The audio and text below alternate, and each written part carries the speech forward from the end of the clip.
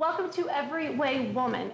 Here, the color of feminism is the topic today. It's obviously evolved throughout the years, but it's also different in different cultures, communities. Stacey, what does it mean to you? For me, being an African-American woman, it means that I am twofold. I'm supposed to be strong. In our culture, a lot of men are absent. But then also, I want that chivalry. So I want to be independent, but I want that man to take care of me, to coddle me, and sometimes that conflicts because it doesn't represent what a feminist is supposed to be. Well, I do think there's a common thread in that we want to be treated like women. You know, how I grew up kind of in the WASPy community, if you will, very conservative, West Michigan. That's how it was for me. But I think that it is different. But in my culture, I don't have a choice. A lot of times I have to be the person because there's no other person around. Where in some cultures, maybe in Michigan, you don't necessarily have to, you can choose to. Oftentimes as a black woman, I gotta take that role on. Well, I know growing up, I grew up without a father for a couple of years throughout my early childhood. So my mom taught me basically you need to be independent, you need to be financially stabilized, you need to be able to cook, clean, and go to work and take care of your kids. And to me, you need to do it all. Right. That's the idea of feminism to me, is just being an all-round well-rounded woman. But how is that supported by the Latino man? Ooh. I was like, Latino. Wow. Latino men. I believe a lot of them, not everybody. Right. So if you're watching right now, relax. But they can be very controlling. It can be very controlling because I think being a Latino, it's like what they say has to go, you know. And is that how you were raised? No. Well, maybe. This is like therapy for me. No, I'm like thinking, no. No, actually, I wasn't. My dad was controlling in a sense. Actually, I lie. He was very controlling. Yeah. Okay.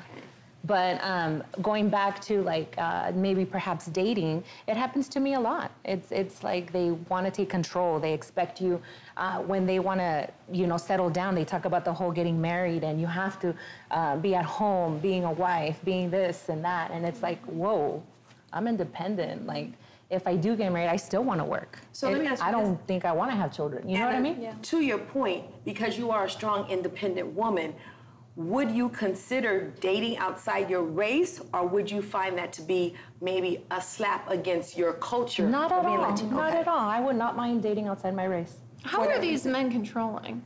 Going back to my dad, this is so bad. He wouldn't even let us look. If we were eating dinner with our whole family, me, my sister, my mom, we couldn't even look at the next table. Wow. And this is bad. This is something that I probably, if he's watching, sorry.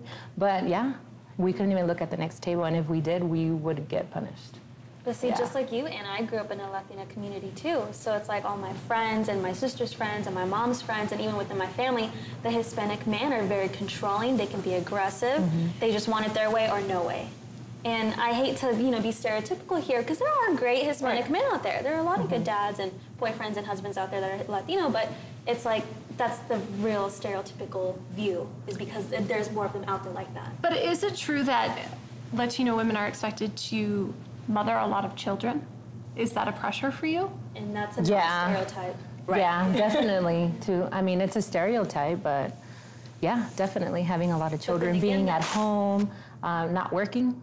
It's not everybody. There's a lot of my Latina friends, that are business owners and stuff, but these are like I would say nowadays we're making changes, but that's usually the stereotype. Yeah. And so to bring that to the African American culture, and again, these are stereotypes like Anna, keep the test, this is not everyone, but oftentimes the man, if he is present, sometimes he's not bringing his game, so even though he's present, I still have to do everything.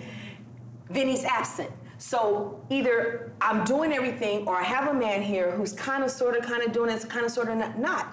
So how do I decide? And if I'm too strong, then I talk too much. I don't want a woman who talks too much. You do everything. But then if I don't talk or I'm a little subservient, then I'm gonna, you're not good enough. So it's really a challenge. It's interesting too, because I think that there is this almost fading feminism, because the lines are getting very blurred, at least from my generation, and speaking in regards to dating and relationships. And I don't think the men know where to fit in anymore. They don't know if they should be chivalrous, if they should pay the tab, if they assume that you will pay half the tab. And I was taught that you should, reach in your purse, expect him to, but you should always at least offer to take care of your own.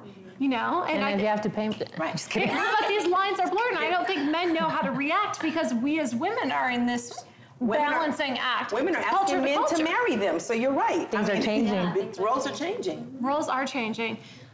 For more information, go to everywaywoman.com. We'll follow up with you on the movement. Stay tuned. We'll be right back.